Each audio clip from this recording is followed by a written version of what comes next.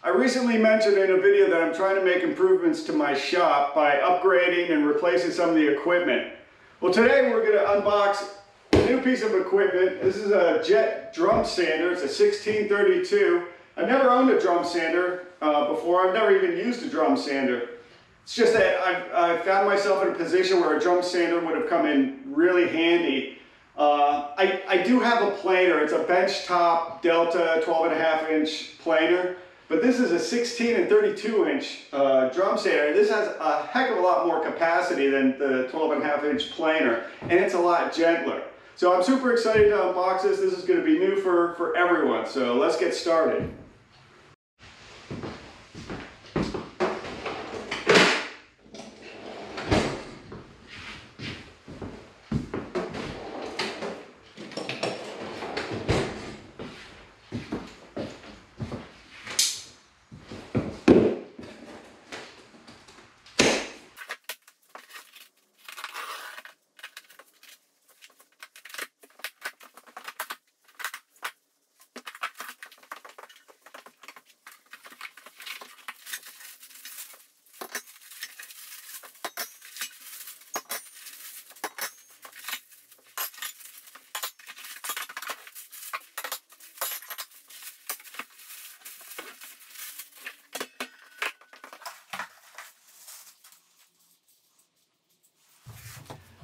The drum sander did not come with casters. These are 3-inch locking swivel casters that I bought on Amazon for $18.95. When you have a small shop like mine, you have to have wheels.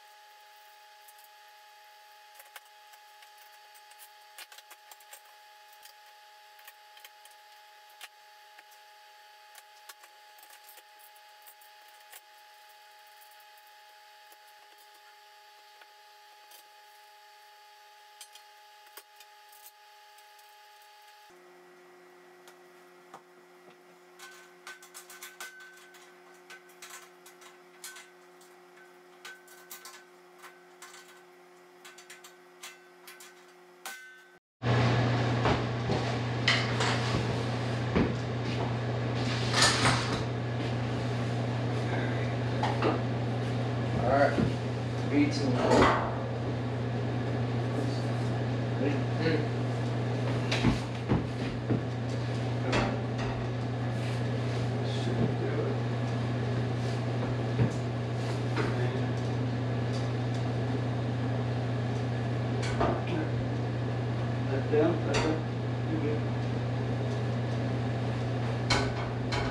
I don't like that. No, don't either.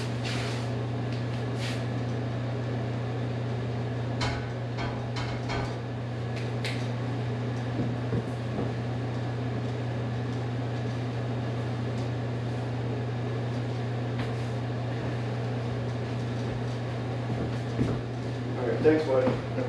That wasn't heavy. No, it was fine.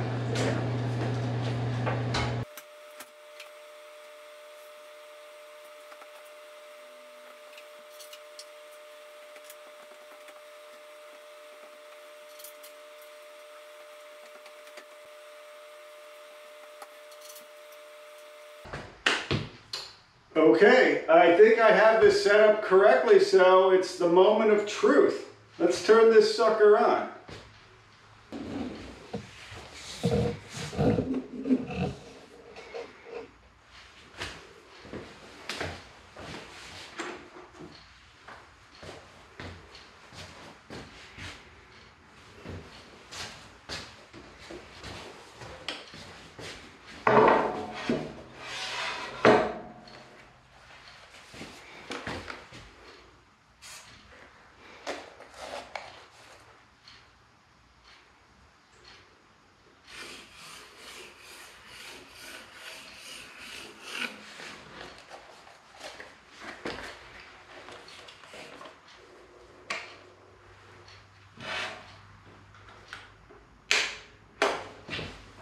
Power helps.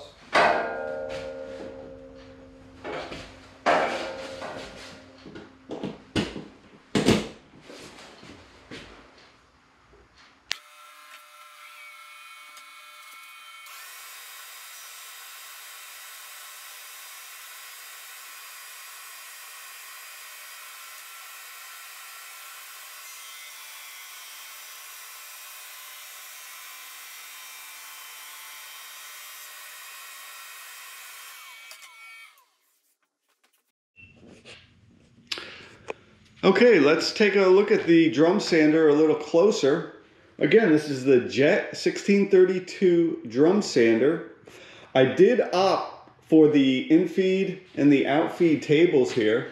It just makes it easier to send the material through the machine, and it'll reduce snipe as well. This is the drum cover. It's a pretty large drum. The opening here is a 4-inch opening for your dust collection system. I don't have a dust collection system. I'm still using this shop vac here. So I do have an adapter on here to accept my shop vac hose, but it seems to be working pretty well. I gotta say, this Jet makes a really high quality product. I'm very, very impressed with it. Everything seems to be very well made, and the materials seem to be premium. And I think I'm very pleasantly surprised. Let's see, you have the motor here. This is a 1.5 horsepower motor that spins the drum. You also have a separate motor here. This is for the conveyor. You have 2 switches here. This is the on and off switch, and you could also take this out. And that's a safety feature, so the kids don't come in here and accidentally turn this on. So there we go, it's on. And you have a separate conveyor switch.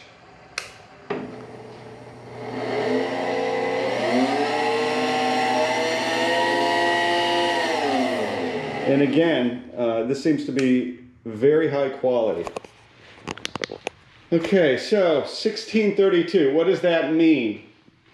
That means that from here to here is 16 inches, but you can actually have the ability to sand something that's 32 inches, because what you do, we'll just turn the conveyor on for this. You could sand 16 inches at a time.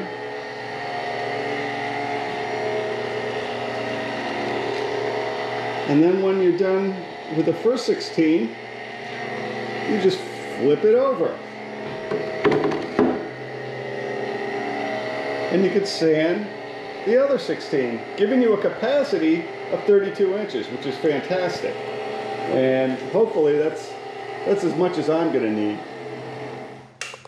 So yeah, again, I'm very pleased with the Jet drum sander. Again, very good quality, very high quality materials. Okay. So there you have it.